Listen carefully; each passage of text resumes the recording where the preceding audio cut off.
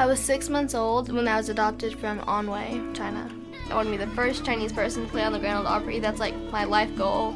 I do feel like I stand out a lot. I'm a banana. I'm yellow on the outside and white on the inside. When we have a project in school or a question, or my teacher asks, like, what genes did you inherit, like in science, you know? And I kind of go, I don't know. Asked her where she came from. Where you came from? I came from China.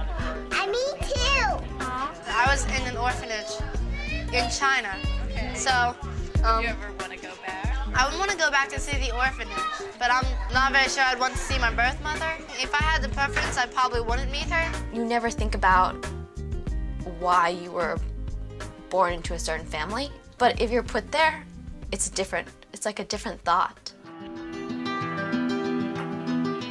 Me and a group of girls that were adopted from China with me are going back to our provinces. I don't really have any expectations. Who knows, maybe somebody could find a card and then somebody be there like, oh hey, that's my kid. But you never know. All of us, this whole adoption community, we have this commonality about us, this unity, but at the same time, we're each at our own place in our own journey. It's a journey of our past, and we each have our own road and our own path set out for us.